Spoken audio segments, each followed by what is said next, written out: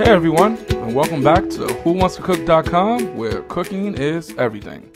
This is your host, Chef Escobar, and today's episode is Fry loaded balls.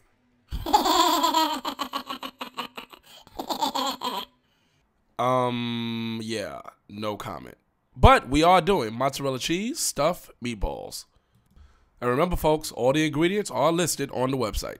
Now, let's get started. First, we're going to grab our ground beef. We're going to grab our sweet sausage, and we're going to grab a spicy sausage. Now, remember, with these recipes, you can mix and match it with any other kinds of meat you want. This is just my preference for my taste. So you're going to dig on in and just, get that stuff all mushed in together. Once you're finished mixing your meats together, now it's time to add our seasoning. For my seasoning, I used a variation of different spices and herbs. Again, they are listed on the website, but again, you do not have to follow it to the T. You can basically season this any way you prefer to. Next on the list, as you can obviously see, we're going to add green pepper. For the green peppers, you can slice them very, very thin. You can keep them in big chunks. Again, it's your choice. Next, we're going to add our fresh parsley, diced up thin. And followed by the parsley, we're going to add 1 egg. All right, you know what time it is, folks. It's time to get to mixing. Cue the music.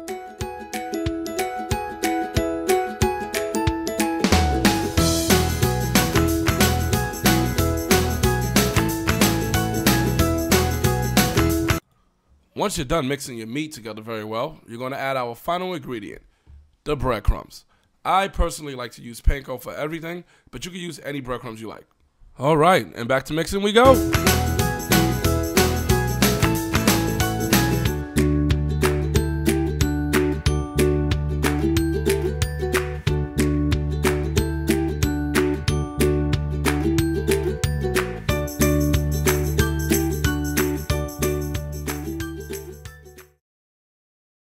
All right, now that we're all cleaned up, next on our list of things to do is to actually form the balls.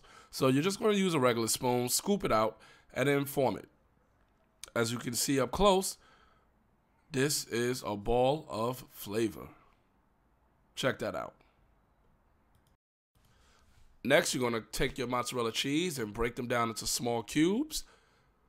All right, so you're going to take your meatballs, you're going to put them to the side, you're going to grab your cheese, you're going to put them to the other side. You're going to grab 1 cube, you're going to grab 1 meatball, and this is where the magic begins. See? Simple. Stuff it right in the middle, and just form the meat right around it. The only thing you have to make sure that you do right here is just make sure that the cheese is fully covered.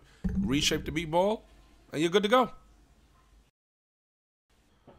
And voila. Here they are, ladies and gentlemen.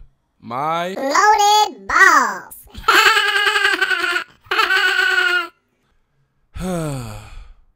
Again, please don't ask.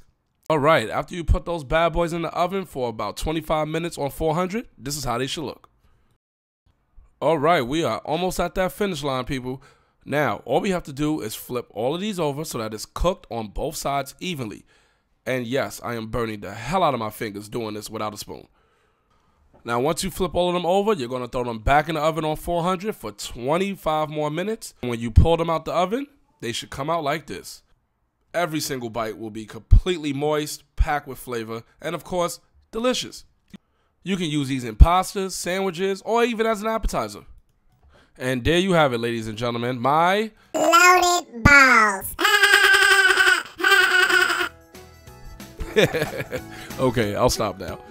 But thank you so much for checking out WhoWantsToCook.com, where cooking is everything. Again, this is your host, Chef Escobar, and we'll catch you next time.